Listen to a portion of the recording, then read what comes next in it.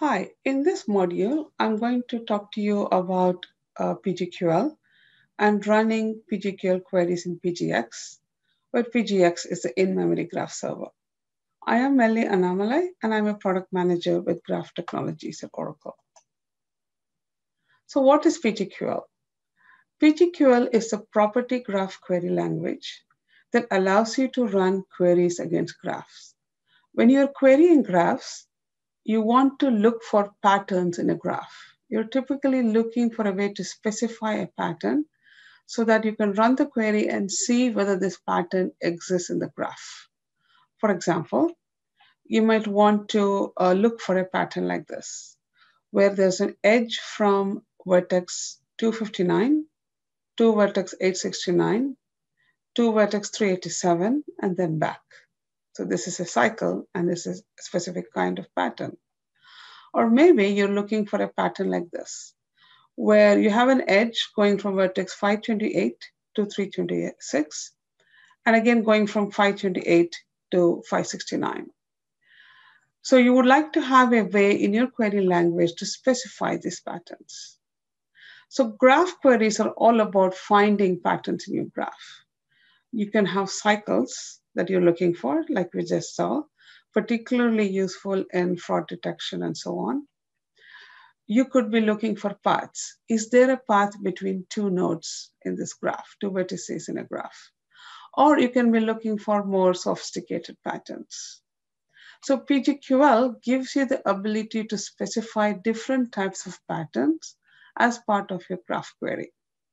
So you can specify cycles, or you can specify hops with 1 to 6 hops, starting from node or vertex with ID 1. Or you can look for cycles and starting with vertex with ID 1 and look for the top 2 shortest cycles. So now let's take a look at more some of the syntactical details that are available with PGQL when you're using it to, when you want to specify a graph pattern with it. So first, PGQL is a SQL-like graph language. What this means is it uses many different SQL constructs that you might be familiar with if you're a SQL developer. Constructs like select, from, where, order by, and so on.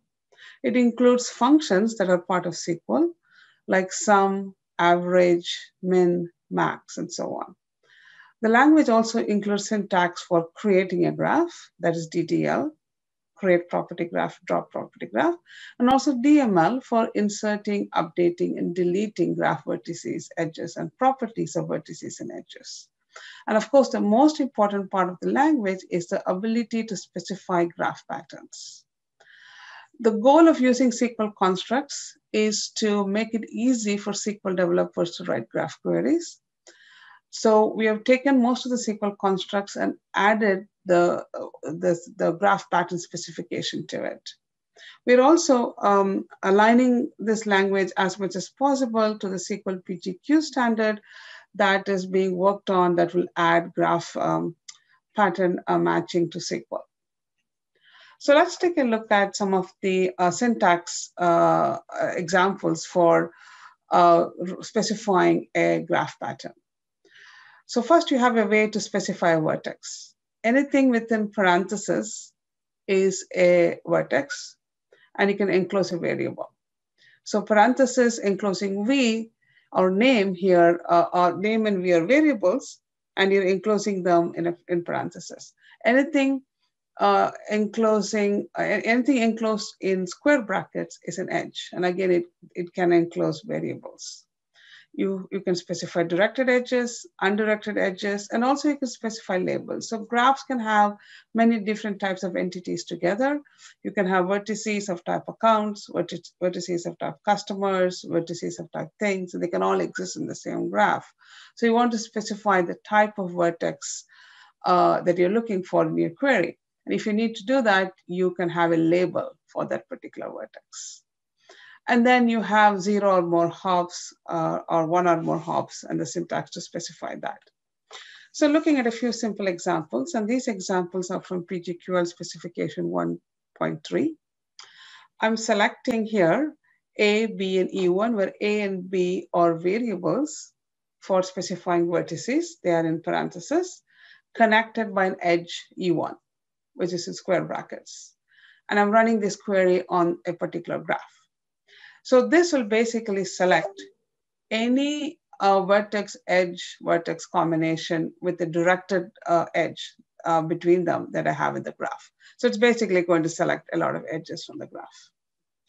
Here's an example of specifying the cycle. Now I'm saying I want to select A, B, C, which are the variables for the vertices, and E1, E2, E3, which are the variables for the edges. And the pattern I'm specifying here is a cycle. So I'm starting with vertex A, connecting to vertex B, then connecting to vertex C, and you can see all of these are in parentheses, so they're all vertices, and then connecting back to vertex A. So this specifies the pattern of a cycle. And I'm searching, or I'm looking to select vertices and edges that form such a cyclical pattern. In this case, it's a 3-hop cycle. And here I'm again selecting just the edges, directed edges that are connecting any two vertices. But as compared to the query above it, I'm specifying a particular label. I'm saying I only want to look at vertices of type accounts or only edges of type transfers. And here I am adding the hop syntax to this. I'm saying I want to look at all edges 0 or more hops away from vertices of type accounts connecting to another vertex. And I'm also adding a where clause where I say the name property of this vertex should have a particular name.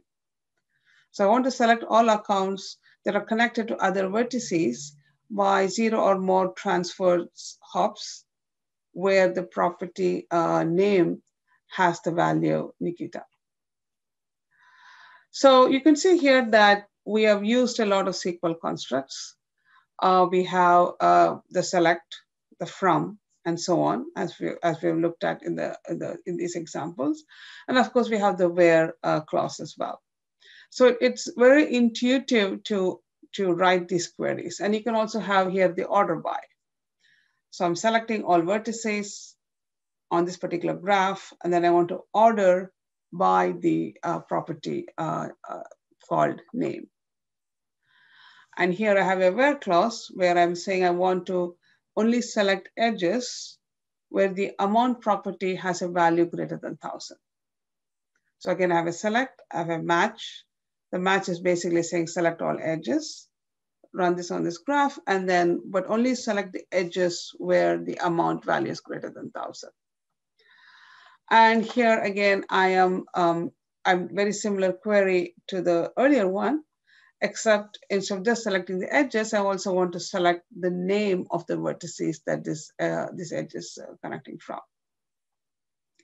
And now again, I'm qualifying the edge using the label transfers. And now I'm also qualifying the vertex using the label accounts. So you can see here, once again, intuitive way of writing queries. Just look at the match. You just have the additional match clause that you use to specify graph patterns. Aggregation. So you can count the number of vertices.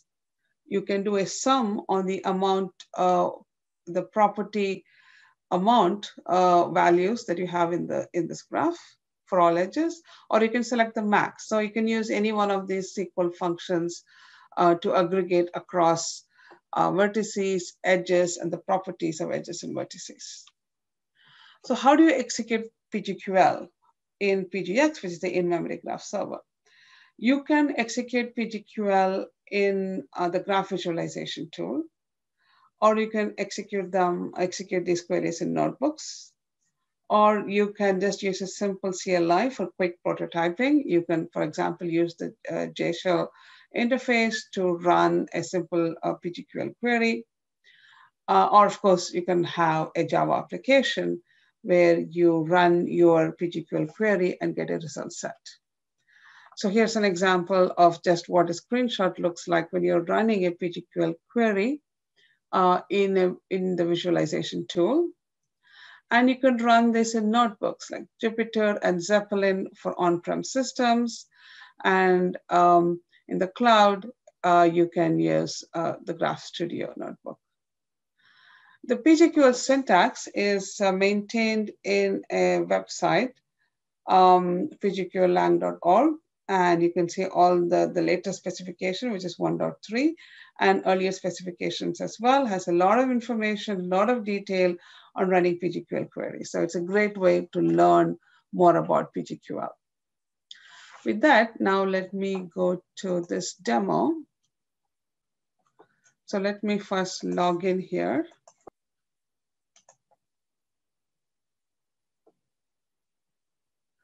So here I'm selecting this particular graph.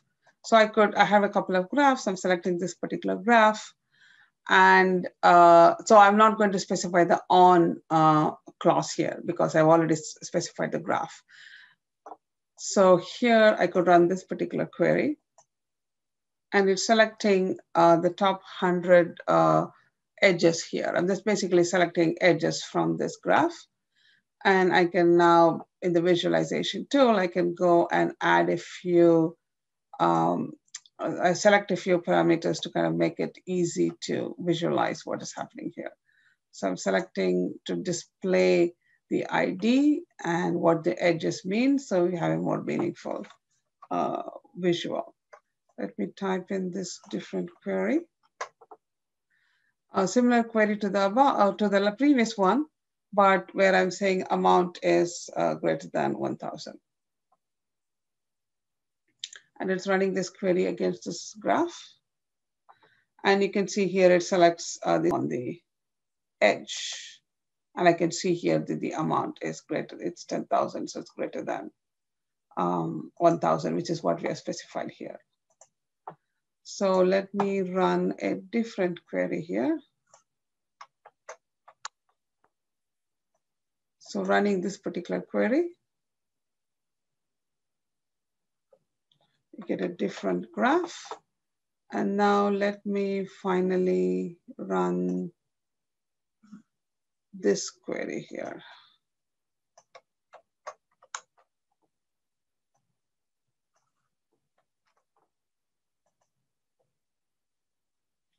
This is just selecting the number of vertices in the graph. So you can see here, you can also get the result in a tabular form.